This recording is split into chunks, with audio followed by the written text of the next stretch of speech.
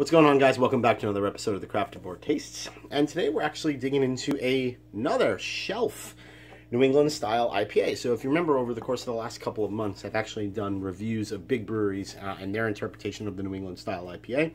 Ones that are easily available, easy to find on shelves, and also at a decent price point. So I started off with Sierra Nevada's Hazy Little Thing back in January. I then followed that up with Sam Adams and their New England style IPA. And then finally, I did New Belgium's Hazy Voodoo Ranger IPA, or can't remember exactly the name of that one. It always trips me up. So today we're actually getting into a fourth, and this is actually out of or from Long Trail Brewing Company, out of Bridgewater.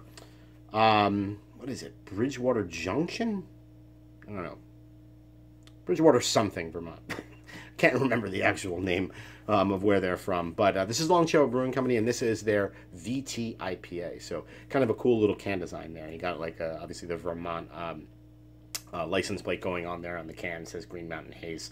And then obviously Vermont on the bottom. So if you don't know anything about Long Trail actually is kind of considered like the grandfather, or one of the trailblazers of craft beer in the state of Vermont. So they actually launched or opened in 1989.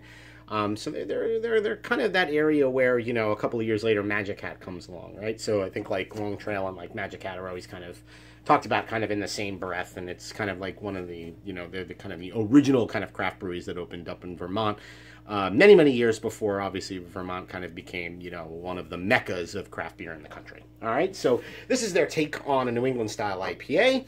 It's actually brewed with Citra and Amarillo and was coming in at 6% ABV, so kind of super excited to dive into this one, and we'll see how she goes. All right, so let's...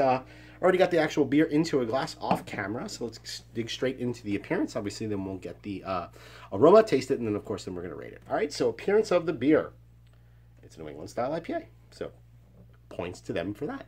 Obviously, decent amount of haze going on there, kind of full on, kind of opaque. I poured the beer. Actually, we got ourselves probably about a half finger to almost a full finger of kind of frothy white head with some nice kind of, not compact, but rather kind of like larger size kind of frothy bubbles. It looks exactly as it should for the style. So points to them for actually delivering upon that, which is kind of cool. So let's go ahead and get ourselves an aroma. Kind of nice. All right. So big amount of, big notes of tangerine. Definitely a little bit of mango. Definitely a bit of pineapple as well. So, hitting all those kind of like traditional New England style kind of aroma notes. Yeah, even getting a little bit of kind of cracker and biscuity kind of sweetness from those particular malts. So, yeah, spot on so far, man. Let's go ahead and give her a taste. Cheers.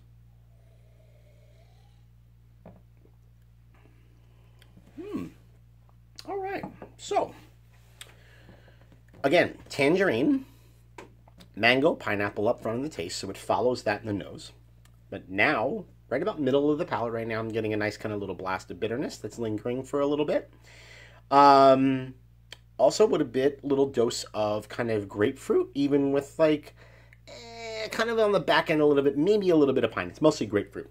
So that's really interesting because this definitely has a lot more perceived bitterness than what New England style IPAs of what we've come to know them in the last couple of years, right? So like, juice bombs, right? Where they're just extremely overabundant in terms of tropical fruit profile, and then zero to no lingering bitterness. That's kind of become like the standard for the style, right? This is interesting because, if you go back to kind of some of the original beers that kind of started a bit of the unfiltered / haze craze in New England, and specifically in Vermont, 4, 5, maybe even now, 6 years ago, it's like something like Heady Topper. Heady Topper always still does, has a tremendous amount of perceived bitterness. And so this kind of follows in that vein, in the sense that, it's not a full-on kind of, hazy juice bomb. It's got that obvious kind of haze New England style look to it, but it's still retaining a bit of that character of maybe some beers that kind of came out of Vermont pre-Treehouse, pre-Trillium time period, right? Obviously, those breweries are not in Vermont, but they're in New England, but, you know, and have kind of become the forebearers of that style. But, yeah, so, like, I would say this kind of leans itself a little bit more towards, you know, heady topper than it's going to lean itself a little bit more towards, you know, Treehouse, Trillium, or, you know, other breweries across the country that are doing the New England style, like Monkish or Aslan, et cetera, et cetera, et cetera. All right, going in for one more taste. Yeah, that's super good. That's really, really tasty. I dig it. I dig it. So let's go ahead and give her a rating. All right. I feel super comfortable with this, going with a 3.75 caps. If I'm going to compare it to the other shelf New England style IPAs that I have reviewed thus far on the channel, I'd probably put it in this order. I'm going to keep New England, Sam Adams New England style IPA #1. That was still my favorite. I thought that that was the closest representation to what the style has become today. All right.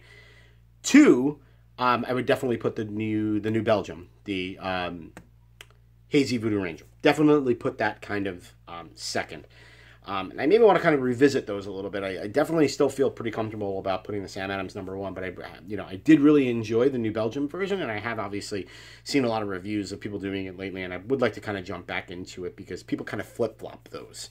A lot of them, most actually feel that New Belgium is a little bit better, so I'm interested to kind of try those again. Anyway, third, definitely going to have to go with Long Trail's VT IPA, or Vermont IPA. Definitely coming in a solid third. And then obviously fourth is going to be Sierra Nevada's Hazy Little Thing. So that's kind of where it sits, man. Like coming in third out of 4. Very easily accessible, easy to find if you live in a state where Long Trail has distribution. And price point's kind of sweet. I think I paid like $10 for the 6-pack or something like that. So, you know, that's not bad, man. No lines, no waits, not a whole lot of money.